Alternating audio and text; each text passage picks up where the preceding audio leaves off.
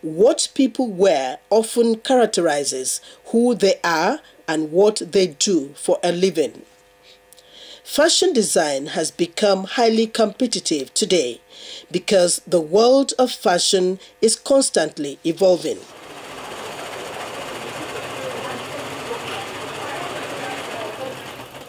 Fashion designers work in a number of ways: sewing, knitting, creating, sketching, applying designs, aesthetics, and natural beauty to clothing and accessories, such as bracelets, necklaces, bags, and shoes.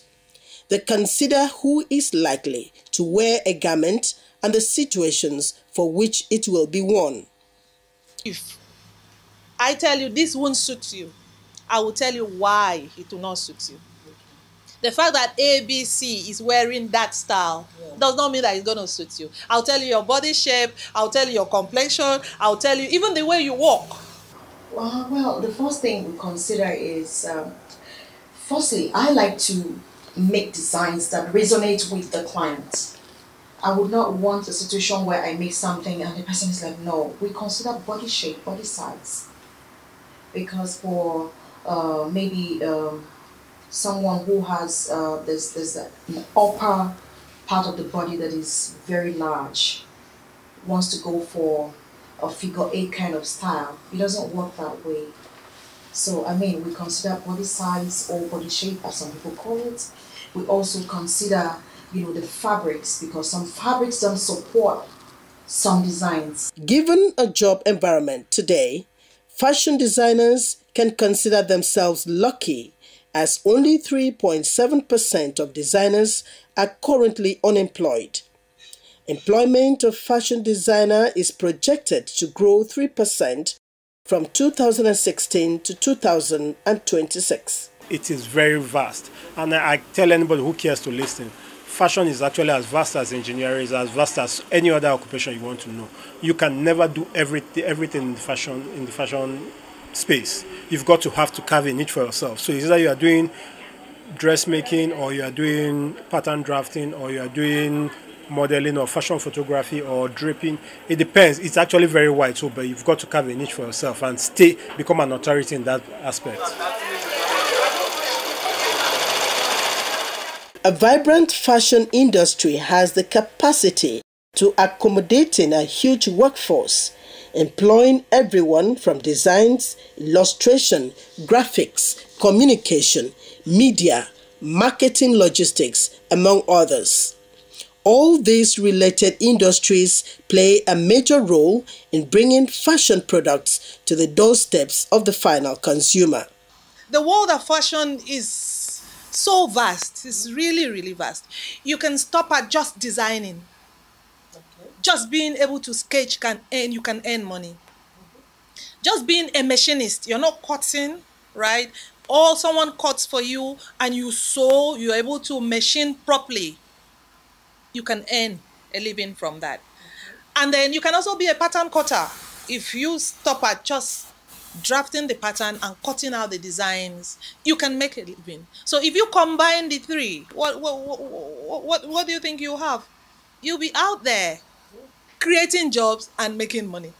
Fashion designers are the ones to establish what is in and out, both setting the trends and creating timeless designs. Fashion designers are creative. Every fashion house, fashion outfits, they all have their creative directors of what should be involved. At the beginning of the year, there's a calendar. This is what should come out at this time. This is what should come out at this time. Some go as far as producing everything that is supposed to be done for that whole year, and they're looking forward to the next year. But I know of a fashion house, I think Zara. Zara is more of a designer that does, they are concerned about now. They just release some specific outfit to the market and see how it goes. Because the challenges or the risk involved in releasing all outfits at the beginning of the year is this. By the time the market doesn't accept it, you are at a very big loss. Yes. But these people, what they do, and specifically what I do, I release my designs quarterly. Yes. So every quarter, at the beginning of the year, we have designs, tabled out. This is what we want to do in the first quarter. This is what we want to do in the second quarter. We want to do all that. However, it is bound to change when you discover that, okay, this is not good. I mean, that's the flexibility, the ability to adjust. To build a future in this field, one needs to have an artistic and creative personality. Aspirants need to be good at drawing and helpful sketches. Acquiring knowledge in fashion designing will put you in a good position and a leverage to compete globally. For me, 15.5 plus 6 inches. Huh? 21 inches. Good girl, that's it. Style, so it's what should be at the edge. So now you will cut this thing out. You can also apply for internship or apprenticeship if school is not for you, or you simply feel that real-world experience will be of more benefit to you. Fashion is my passion. It's something I've always wanted to do right from when I was a child. So I came here in January 2020, and so far it's been amazing, very amazing. I don't regret it at all. So, and I intend to go further in it. When you do it for the passion, the money will come eventually. You get? You don't even need to hustle for the money. You see it to come. People will come because when they see what you're wearing, they see what you do. Like this one, I made this one I'm wearing. So each time I wear, where did you make it? Say, I made it. So it brings more clients to me. I don't even advertise, but when I wear what I make, people just come. I like this thing you're wearing. I say I made it. So that way, the money will even come. Like now, I'm even choked because I have a lot of people that I'm making clothes for. The connections you make through your internship or apprenticeship will be vital as you pursue your career in fashion. Working with industry professionals will give you an opportunity to pick up important skills firsthand. When I came back to Nigeria, I've been on air calling people to come and learn. Come and learn the perfect way of sewing. And the way I dress inspire people. Yeah. Because you won't know when I'm sad. You won't know. You would never know. When I'm well dressed, you won't know what's on my mind. Okay. Fashion is one thing that can cover you in rainy or shiny days. So no matter how you feel, you don't need to tell the world how it is with you. And the only thing that can masquerade that perfectly is if you dress well. I love fashion.